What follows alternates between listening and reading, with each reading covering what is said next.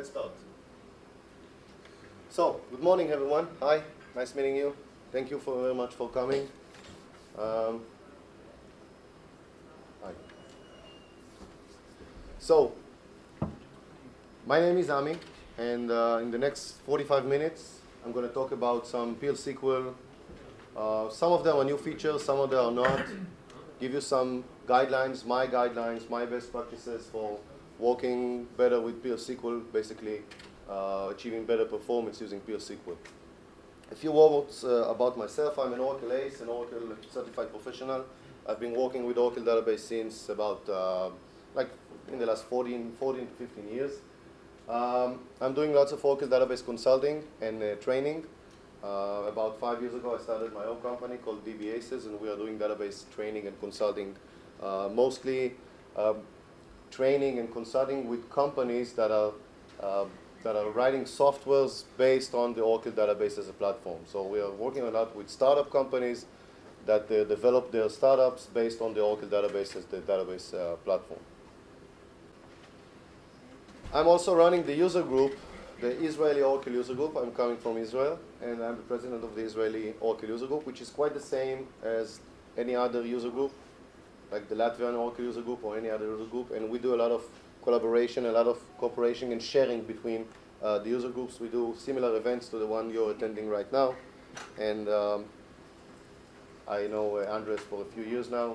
And so I'm also running those kind of conferences and similar activities that you have here in Latvia. I also run the same in Israel.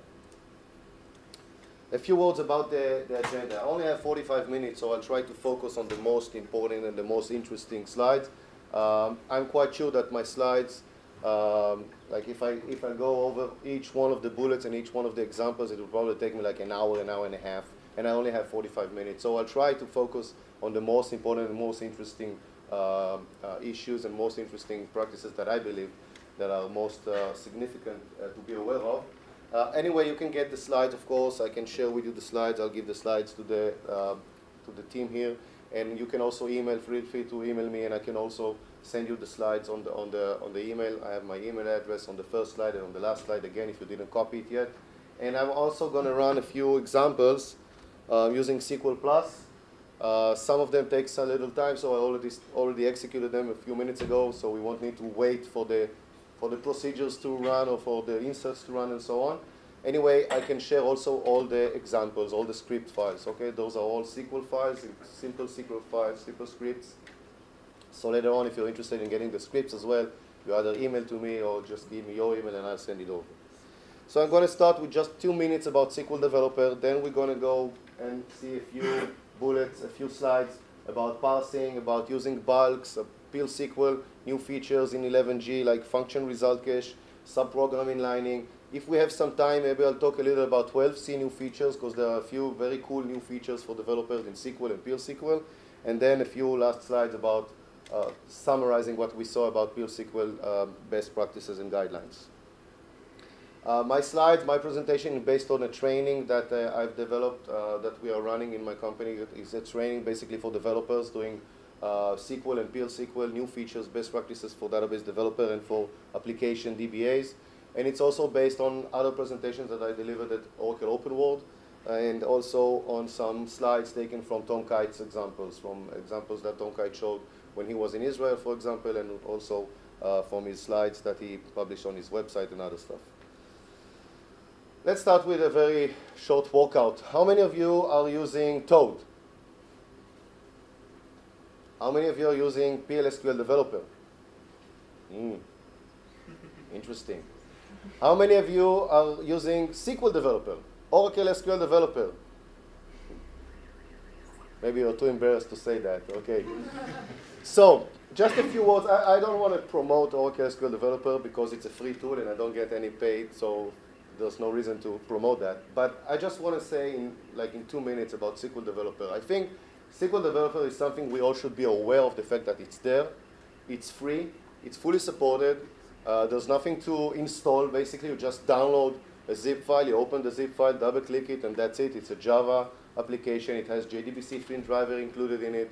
It comes for free anyway if you install 11G, although I don't recommend using the version that comes along with Oracle 11g when you install Oracle 11g, because that's an older version, and there's a much newer and much better version on the website. So you just need to log into oracle.com and download for free, as I said. You can develop, you can do DBA stuff, you can migrate from other database to Oracle. I just did a few migrations in the last year from SQL Server to Oracle with the Oracle Migration Workbench. That was the old solution provided by Oracle, and now that Oracle Migration Workbench is embedded inside Oracle SQL Developer. So it's also very easy. You have some wizards and next, step by step to make the migration. A lot of reports are embedded there, like you want to see the logs, you want to see top queries, and so on and so on. Very similar to other tools such as Toad, such as PL SQL Developer, but this is something that is for free and fully supported by Oracle. Okay? The last version that was just released a few weeks ago is version number 4. It's still an early adopter version, so it's not the final version, but it looks nice. It looks like it's quite clean from bugs. Of course, it has some bugs. Of course, it's an early adopter version, but it looks okay. And it also includes all the 12c new features. So if 12c, one of the main new features is using pluggable database and stuff like that, so all that new syntax using pluggable database or doing data redaction in SQL Developer, everything is already in there, so you can download that and also use it later on if you start using Oracle 12c. I'm just curious, how many of you are using Oracle database versions older than 10G? Don't be ashamed, it's okay. You're allowed to. Okay, so how many are using 10G? 11G? Most of you. Okay, 12C? Anyone? There's one? A little bit. A little bit. Great, great. Okay, so one last thing about SQL. Because I always like to say a few words about SQL Developer, there's really a lot more thing to say about SQL Developer if you want to try it. So there are lots of tutorials that you can find there. Oracle by example in general. By the way, Oracle by example is something that if you're not familiar with that website, you should be. Oracle by example is a great website where you can find lots of tutorials on how you can do things in Oracle, how you can do in SQL Developer unit testing, how you can do migration with SQL Developer from one database to another, and so on and so on. So you can find many tutorials, demos, and lots of stuff, hands-on practices that you can actually find there in Oracle by example. It's a very large learning library, basically. So here I have some links on SQL Developer if you want to get more familiar with the features and what exactly it has to offer for you. So you can just, as I said before, you can just take the slides and later on try those links. One nice thing that I just found out, and that's the best thing basically that I like about SQL Developer, that I always learn new things, new stuff, new shortcuts that I wasn't aware of.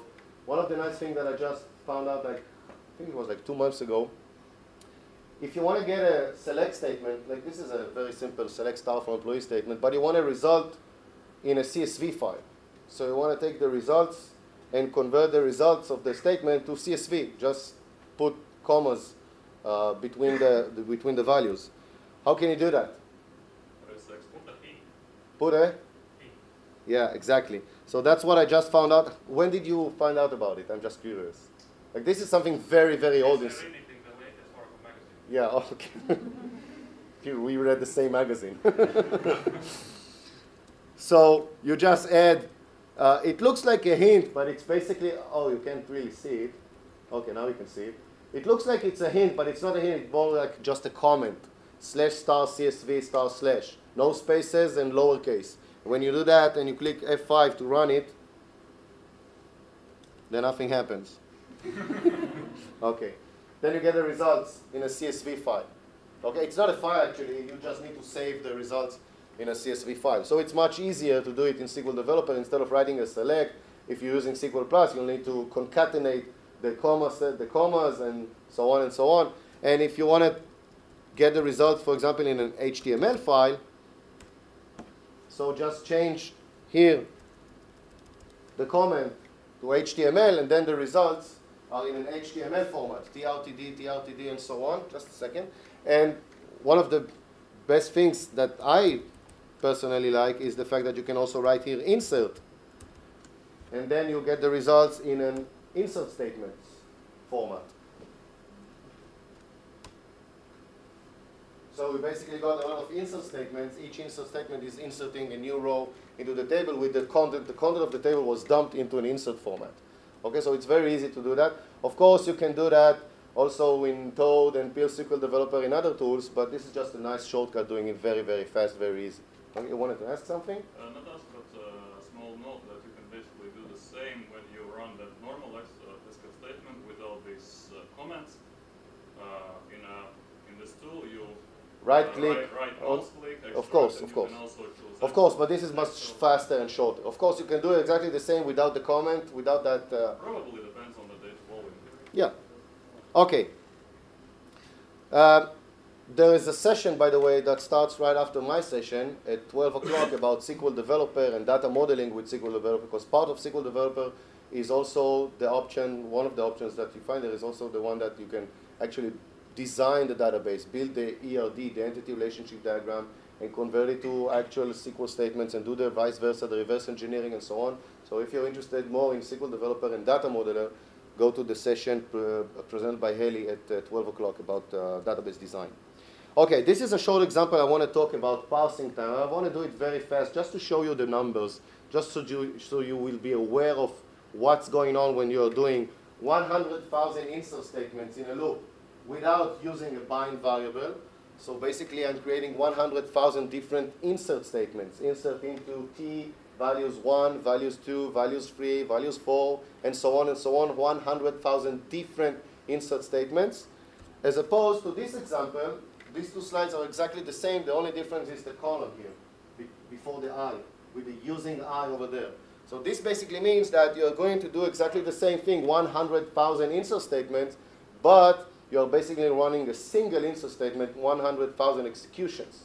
So the first one was 100,000 parsing and 100,000 executions. So you had 100,000 different statements. And this one has only one statement in the shared pool, in the cache, that is parsed only once, but executed 100,000 times. Okay? Now, if we'll take a look at the time difference, so the first one was almost 40 seconds, and the second one is, let's say, 10 seconds. So that's a nice difference, okay? Instead of doing it in 40 seconds, we can do it in 9 seconds or 10 seconds, but let's think about what happens if this is something that we run every night or once in a while. So it takes 40 seconds instead of 9 seconds, whatever. Maybe I'm not even aware of the fact that it actually takes longer, like a minute instead of a few seconds, because anyway, it's just part of my batch that loads 100,000 rows or whatever. But that's not the most significant change if you do it with the bind or without the bind. The most significant difference, the change, is here. And this is basically what I'm doing here. I'll just show you the query.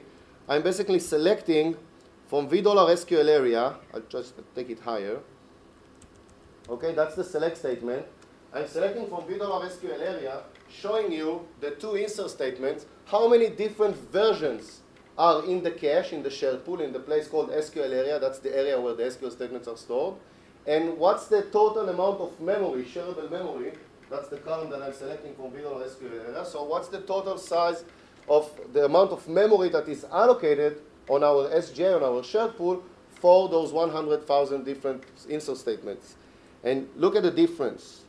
So basically, if you look here for the memory, we have only 21,000 versions, almost 22,000 versions for the no bind. By the way, why do we have only 22,000 and not 100,000? I should have 100,000 versions. Why do I have only 22,000? Because I simply didn't have enough memory to allocate all the 100,000 versions of insert statements.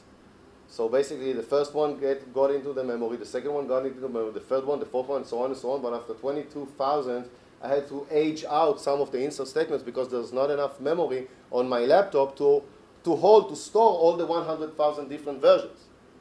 And the amount of memory that is allocated from my shared pool, the place where we store all the SQL statements, is about 300 megabytes. As opposed to the other one that took only 9 seconds or 10 seconds, that takes only 14 kilobytes. And this is way more impressive than 40 seconds or 10 seconds. I don't mind that it takes 40 seconds. 40 seconds is good. But I do mind that I had to clear 300 megabytes of other stuff, other data, other SQL statements that had to be aged out of the cache in order to keep my 100,000 versions, and I didn't even keep the 100,000 versions because I didn't have enough storage for that, enough memory for that. I could keep only 21,000. Okay? So using the bind variable is much way better from this standpoint of point when we think about shared pool and we think about how do we use the memory, how do we allocate memory on our instance. Okay, you wanted to ask something or comment? Just a question. Do you have automatic memory management of your SGA? I'm using, yeah, I think so, yeah. Because that's what I recall. Probably if it was doing some kind of allocation of memory, Probably, of course. another overhead which is Another completely unnecessary. You're 100% correct, yeah, yeah, of course. Okay, so that was my example about passing time and how much passing time can be very, very significant considering memory allocation, instance tuning. Okay, so you can find the same examples on the slides, and once again I can give you the SQL files with the examples later on. Let's talk a few minutes about bulk.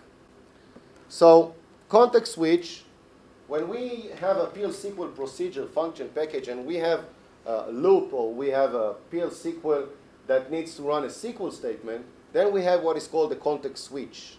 Basically, the engine needs to switch between PL SQL to SQL. Okay?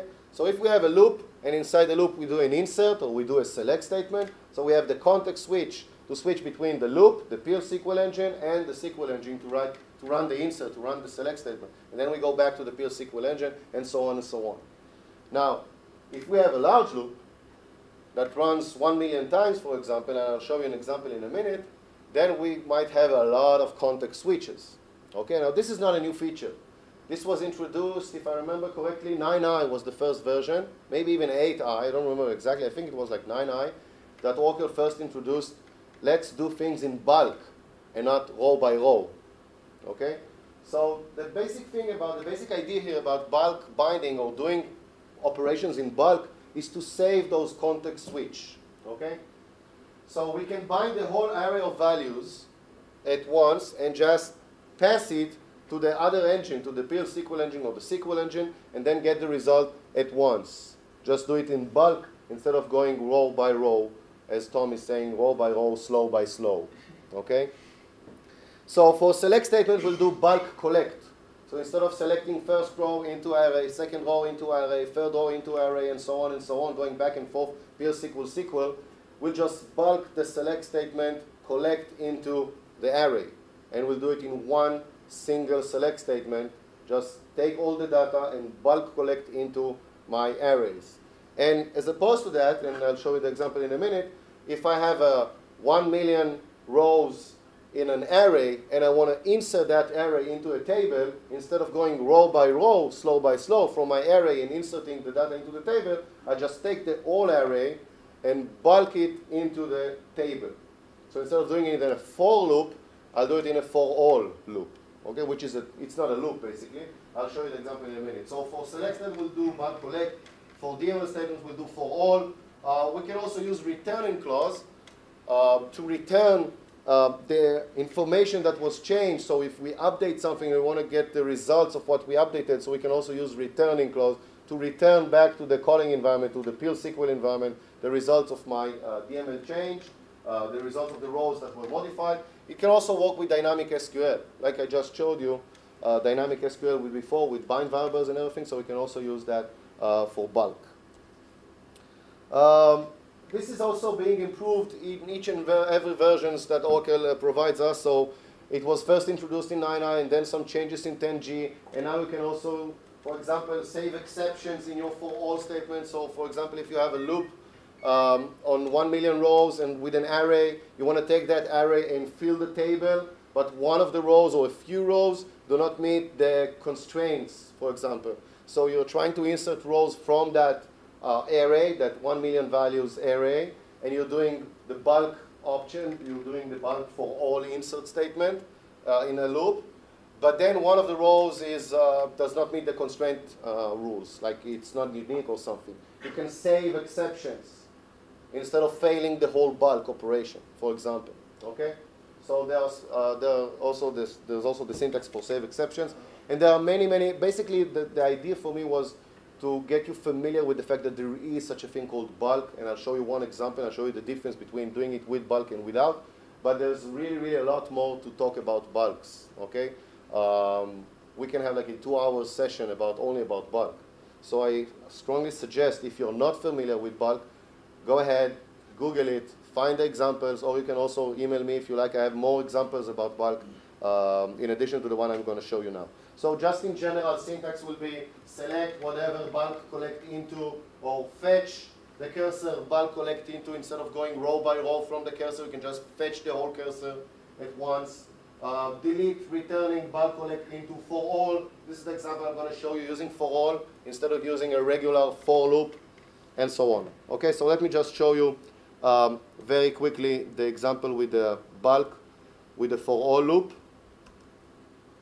So this is basically my example. It's a very simple anonymous block. Here I'm populating 2 arrays with 1 million rows. So I have one array that has numbers and another array that has names. So I'm just filling the array that eventually after this loop, that array will have 1 million rows. Okay? And then what I'm trying to do is take that array, the 2 arrays actually, the array with the numbers and the array with the names, and insert those 2 arrays into a table. That's it.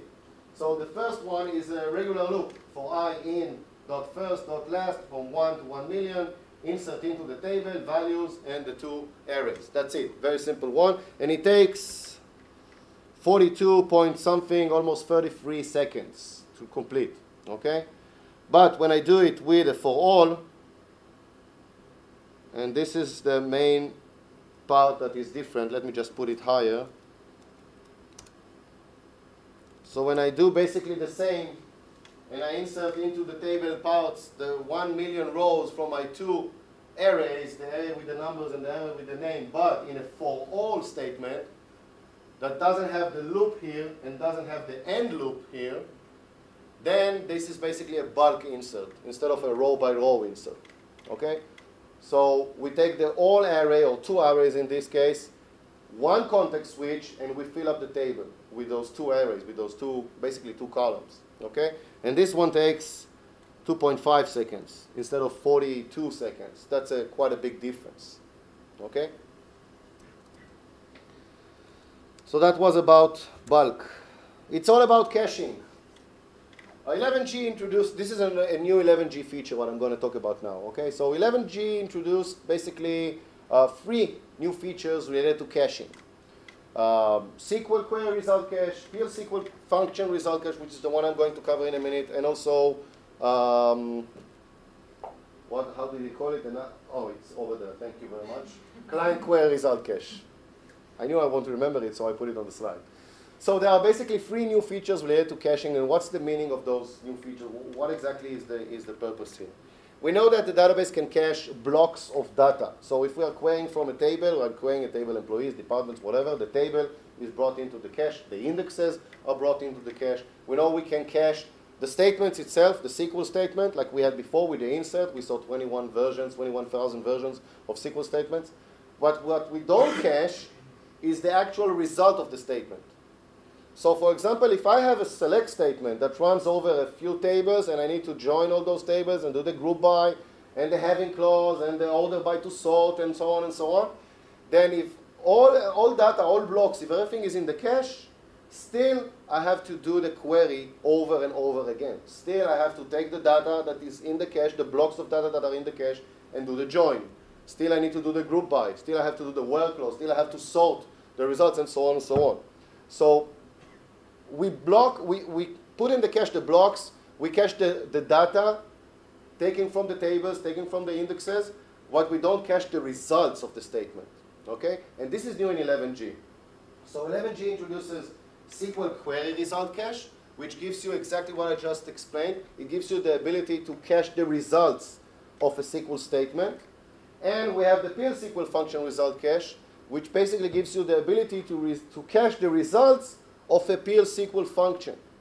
So if I have a function that is repeatedly executed over and over again and basically gives you the same result, then you can just cache that result, and next time you call the function, there's no need to actually run the function, but just use the results from the cache. Okay, and this is what I'm going to demonstrate in a minute. So this is an 11G new feature. By the way, the first one, the SQL query result cache, I'm not going to cover that because I want to focus more on PL SQL in this presentation. I also have examples for that if you'll be interested later on. But in general, you can say if you're using, how many of you are using or familiar with materialized views? You know the concept of material? Oh, that's nice. So materialized view is basically quite the same, but materialized view is an actual segment. It's an actual table that stores the result of a select statement. So the first one, the SQL query result cache, is basically more like kind of an in-memory materialized view, only in memory. Because there's no segment involved here. You don't need to create a table.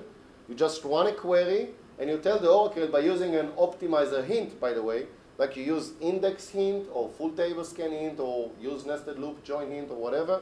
So there's a new hint, basically, result cache.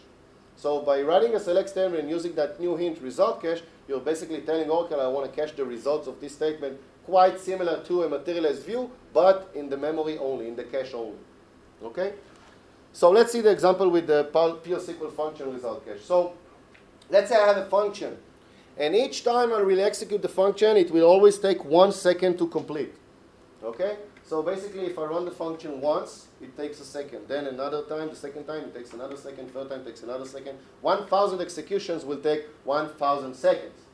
By using PL SQL function result cache, I can run 1,000 executions in a single second. Because the first time that I run the function, it will take a second. And all the next executions, 999 executions, will take 0. Because the function was already executed and we already know the result of the function. That's basically the idea behind PL SQL function result cache. So it gives you the ability to store the result of the function in the cache. By the way, the memory structure, the cache that is used for either PL SQL function result cache or the previous one, the SQL result cache, it's the same memory structure and it's allocated in the shared pool.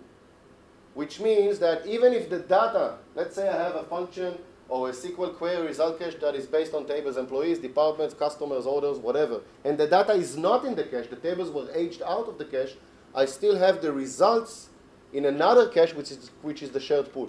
That's the same cache where we have the SQL statement with the parsing process, the execution pen, and everything that we talked about a little earlier when I talked about parsing process. Okay?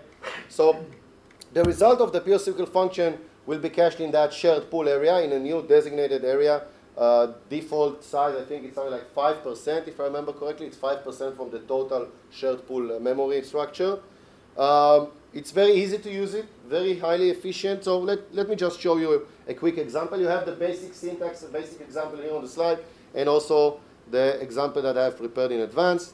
So let's just run this one. PL SQL function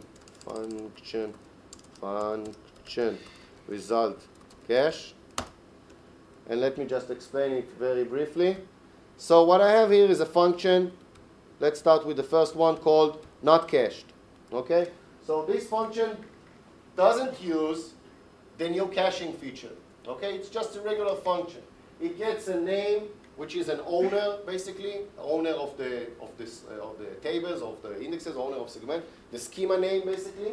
And it simply counts star into count variable, how many objects belongs to that owner. Okay, I'm using a table called T1. T1 is basically just a duplication of DBA objects, or DBA tables, or I think I'm using DBA objects, so all objects, not only tables.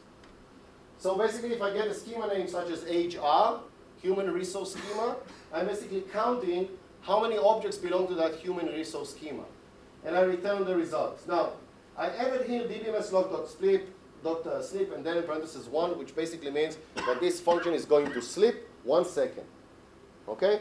So regardless of how long it's going to take to actually select the data, maybe this select statement, select count star, will return in 0.005 seconds. Still, the function will run at least 1 second because it has to sleep, it has to wait a second. Okay? So, of course, each time I run this statement, it's going to take at least 1 second because of the sleeping. Now, let's see the second version. The second version with the cached is basically exactly the same as the first one. The second version has the same select count star into count, where owner equals p owner. That's the name I'm getting into the function. It has the same sleep 1 second. Only difference is this row, result cache. This is basically telling Oracle, listen, when you call this function with the owner, with the parameter value of age r, first time I'll cache the results, result cache, so I know how many objects belong to age r. Second time when you run the same function, I don't need to run the function. I can just use the results that I cached, how many objects belong to age r. So let's see what happens when I run the not cached and the cached function. Okay? So you can see here, it's still running. Okay, that's it. You can see here that when I run the not cached option, so I got 201 objects. 201 objects belongs to the owner, HR, SH, whatever. Okay, whatever the parameter value that I used. So it took 1 second first time, 201, 1 second again next time, 201, 1 second again third time. It will always take 1 second for the not cached function version because it always has to sleep 1 second. Okay? But then I'm running the cached version. And when I run the cached version, the one that actually needs to be cached, the results should be cached. So the first one takes 200, gives us 201 results, 201 objects, and it takes a second because it's the first execution of the function. But then the second time I execute the same function, it actually takes 0, and the third one actually takes 0 as well, which tells you that Oracle didn't run the function. Because if Oracle was running the function, it should take a second because it has the sleep, right? So if I see the function declaration and I see that it says result cache, I know that for HR, excuse me, for that parameter value, I don't need to run the function again. If I had to run the function, if I had to go to the begin where the function actually starts here and do what's written inside between the begin and end of the function, I had to sleep for a second. And if that function was executed and completed successfully in 0 time, it basically means that I didn't even start running the function. I just saw result cache. I saw that it's the same parameter, HR, and I already know the result. It's 201. So go ahead, let's give the user the result 201. So now I'm just as an example, I'm flushing the result cache. You can see the command here. I'm using a new package called dbms result cache. By using dbms result cache, you can handle the new memory structure, the new caching structure in the shared pool, as I mentioned earlier. So I can flush it, invalidate objects, and so on. So because I flashed the cache, the first execution after flashing the cache takes 1 second again, because Oracle has to rerun the function. Okay, there's nothing in the cache, I flash the cache. Then the second iteration gives you the same results in 0 time again, because the result is already cached. And then if I run the same function, the cached one, but with a different value, so I'm not calling the function with SH to give me the number of objects belongs to SH, but another value, like sys, for example. So it's a different answer, it's a different result, it's 9,200 something. So it takes a second, of course, to complete, because I had to run the function. But then, 0, 0, and so on. Okay? One last thing about pure SQL function result cache. As I wrote it now, just writing here, just saying here, result cache, that's it. The function is not dependent on the actual table, T1, which means that if the table is modified, if the table is changed, if I add more object basically to that same owner SH, I will still get the same results. It's not going to be updated automatically, because this is how I said, this is how I declare the function result cache.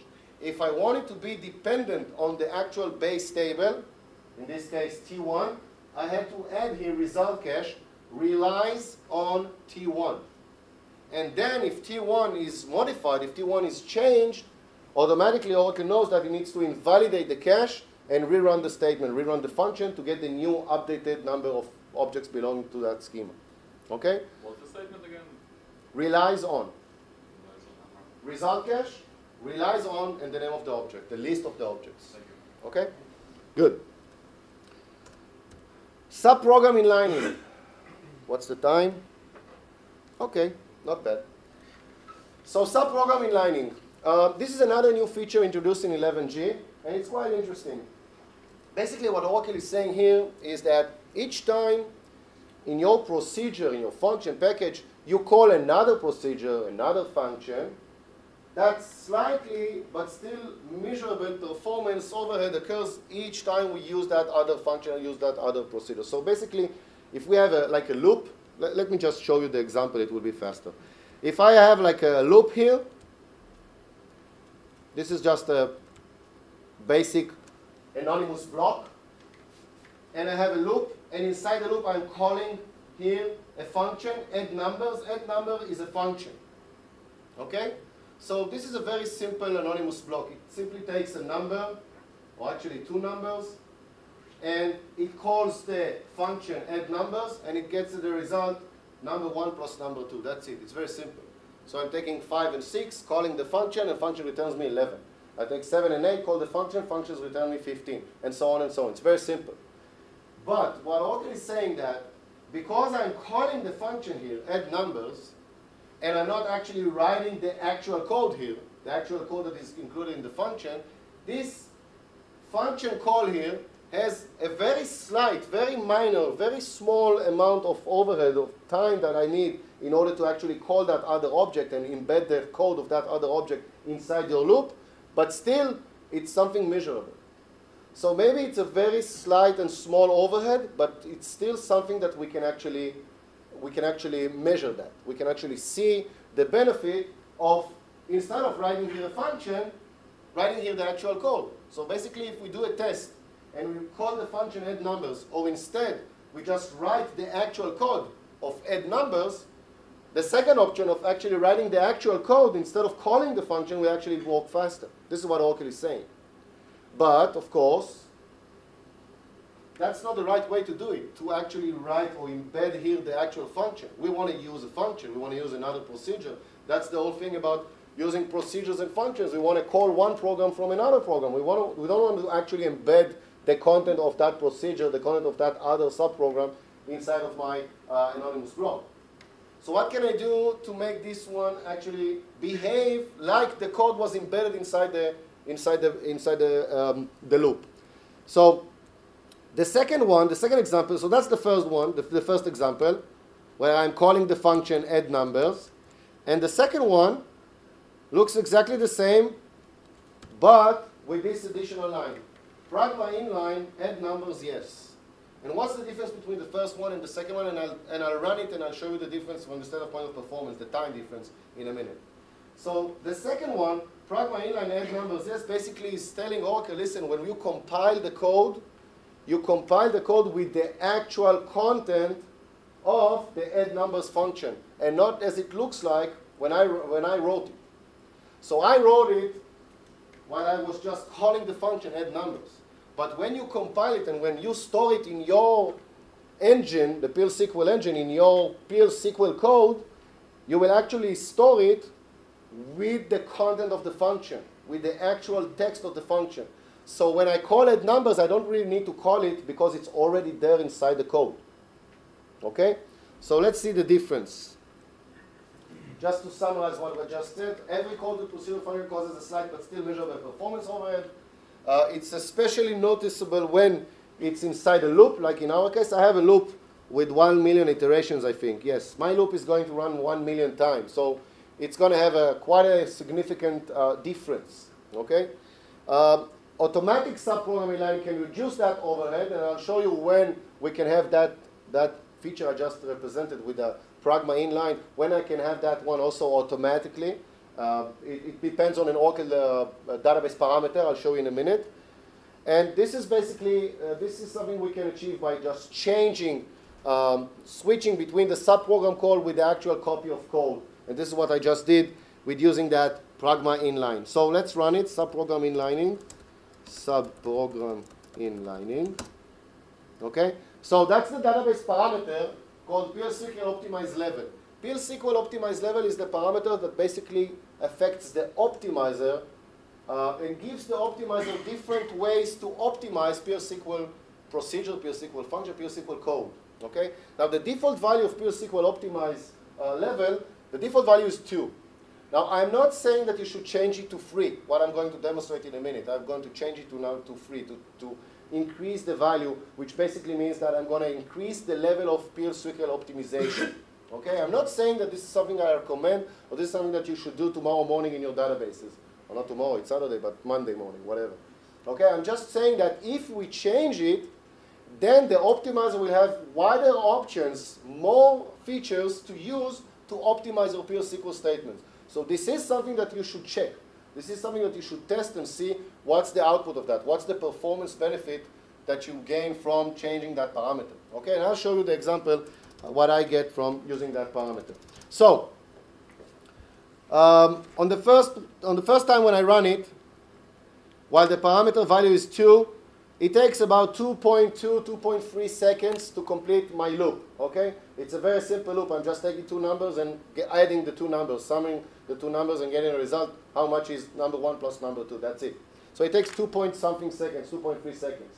Then I do it with inline equals yes, okay? With that string, with that statement I showed you, pragma inline, add numbers, the name of the function, and yes. And then it takes basically half the time. It takes only 1.2 seconds, about 50% reduction in time, about 50%, to do the same work basically, okay? But I don't need to call the function because the actual code is compiled inside that loop. Now, another option is to change the parameter value to number 3, and this is what I did here. I did other session and changed PL/SQL optimized level to 3. So then when I'm running my function here inside of the loop, I'm not doing that pragma inline again. There's no need to write pragma inline add numbers because it's going to be automatically by the optimizer, by the PL/SQL engine, by PL/SQL optimizer engine.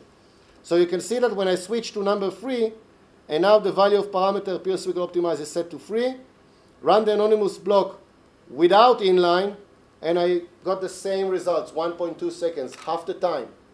I don't need to add that pragma inline, okay? And just to prove that, when I add the pragma inline, but I said no, don't do an inline, I can also add no here. It's either yes or no. So in this case, it's pragma inline, add numbers, but no, I don't want you to do that. I know you're going to do it automatically because of the parameter, but I don't want you to do that. So we got back to the original value of 2-point-something seconds without the pragma inline. Okay? So that's about subprogram inlining. It's another 11G new feature. This is another thing that is very interesting that was introduced in 11G, and this is not something that we need to do something about it. We don't need to do anything about it. We don't need to change the feature, but database parameter, whatever. This is simply the way Oracle works. This is how it works since 11G and beyond. And this is not necessarily related to PL/SQL, by the way. Let's take a very simple example. You had a table with 10 columns. And now you had a view that selects column A, B, C, only 3 columns. Now you took your table with the 10 columns and you added another column, 11. What happened to your view? What happened to your view? The view is invalid. Why is the view marked as invalid? Because the view relies on a table and the table structure was changed. Although, basically, nothing should happen to the view because the view relies on A, B, C, and you just added another column, column number 11, which you're not using and you're not querying in your view. But still, before 11G, you can check that and you'll see that a view that depends on a table, if the table is modified, and I don't mean modify, insert, update, delete, I mean DTL change, changing the structure of the table, even if the view is not using those columns, the view becomes invalid. It doesn't mean that you need to do anything about it, because next time you'll query from the view, automatically the view gets compiled, recompiled, and it will become valid. So basically, you don't need to be afraid of that or be aware of that, because it will automatically happen. But there's an overhead in doing that. Each time a view is invalid, or each time a PL/SQL procedure was invalid because something else was changed, something else was modified, and because of the dependency, that view, that object became invalid, Oracle had to recompile that view, recompile that procedure, recompile that package to make it valid, to make it valid so you can use it. So and eventually it will become valid. 11G final grade dependencies is a new feature basically saying that we are keeping track excuse me, on object dependency in a much better way, in a more granular way, which basically means that if I have a view on ABC and the table has 10 columns, but you added the 11th column, so what? View stays valid. Okay? So we no longer have that invalidation like we had before. So dependent objects were sometimes invalidated before, but they will not get invalidated from now on from 11G. So by reducing, this is basically a performance feature, because by reducing those invalidations of those objects that are not really dependent on the change that we implement in the table, like you add an 11th column and the view only selects on 3 columns, then I don't care that we add an 11th column. I don't need to mark that view as invalid. Even if the view is not marked as invalid, there's no need to recompile the view. If we don't recompile the view, we basically saved time and we saved CPU. Okay? So this is basically, this can give you a lot of benefit from the standpoint of performance, and there's nothing you should do about it. Okay? This is how it works from 11G and beyond. So there's an example for that, a SQL file called final grain dependencies. When you go over the presentation later on, and you'll see on the slides on the right bottom part of the slide, you'll see a name of a file.sql. It means that there is an example. I'm going to skip the example now. I'll explain in general that new behavior, that new feature, and later on you can run that example also. I base my examples on either objects that I create and drop and everything. It's a self-contained example, or the example are based on the Oracle example schemas that comes along with the database. There are 2 example schemas that I'm using in my examples. It's either HR, human resource, or SH, sales history. Those are the 2 example schemas that I sometimes use. Can I have a question? Yes. Is this available also in a standard edition? Or Yes, only? yes. It's available in all editions, yes. It's a change in the engine. It's not a feature that you need to turn on or do whatever. This is how it works. Does it work for types, packages also? Or Yes. only for you? Packages, procedures, yes, the same. So with Actually, the columns which I mentioned in package. Mm-hmm. Yeah. Actually, the example that I had, I skipped the example. The example that I have, it has 2 parts. One is with a table and a view, and the other one is with a package. So you can see in that example, I have a package and a procedure, and I change the package, and the procedure doesn't become invalid because the part of the package that I change doesn't make any difference for the procedure that relies on that package. So you can see it also later on if you run the example. Just a few last words about 12C new features, and then we'll summarize what I just said. One of the nice features in 12C is called invisible columns. We can add a column or change an existing column to be invisible. Invisible basically means that the application that is querying from the database, that is querying from that table, will not be possible to see that column unless you explicitly query that column. So if you have an insert statement and your application is not aware of that new column, because when you wrote the code, that column doesn't exist, and now you added that column, but you added it as invisible, application basically will not get any errors because the application will try to insert to other columns, and that new column is invisible. You cannot see it, okay? You can only see it and query it or insert it if you explicitly use that column. What if it is defined as mandatory? Let's talk about it later on because I have to finish. I'm sorry, really. But I also have, by the way, I also have example for invisible column on the slides. So you either just look at the example later on, or you can find me outside after I finish and we can talk it. I also have 12C installed on my laptop, so we can also have an example if you want, but later on today. You can grant roles to PL SQL code, which is also something new in 12C, and that's very cool, because I don't know if you're familiar with the fact that when you run a PL SQL procedure, you cannot use or you cannot inherit the privilege that you got through a role, only the privilege that you got granted directly. So now there's a new option in 12C to grant roles to the code, to the PL SQL code, which is a very cool option. You can run PL SQL from SQL statement. So this is also something very nice. You can actually add a with clause. How many of you are using with clauses in SQL statements? So in your with clause, you can have a procedure or a function. And then in your select, you can just call that function, call that procedure. There's no need to actually create a procedure or create a function. You can just embed that PL SQL function or procedure inside your with clause. I have also an example for that. That's very nice. Improve defaults. You have new defaults. You have identity, similar to what we have in SQL Server and in other databases, when you can have a sequence column automatically generated, automatic numbers generated by the database. default to a sequence, and so on, and some new enhanced statistics. Okay. So there's an example for invisible column on my presentation, but I have to skip it. And we're going to finish now because it's already 5-6 minutes beyond my time. Just to summarize what I said, there are also 2 more slides just to summarize the best practices, the things that I showed in my presentation about bulk and about using caching and so on. And as I said at the beginning, you can get the slides. I'm going to leave the slides here for the team that organizes the conference, and you can also have my email. You can just copy my email. It's a little low there, so let me just write it here.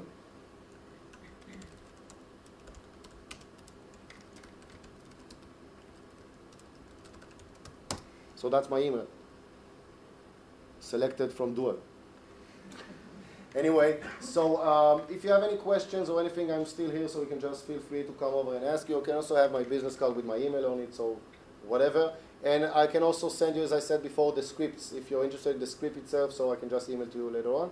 Thank you very much for coming. I hope you have a wonderful day. Thank you. Thank you very much. Thank you.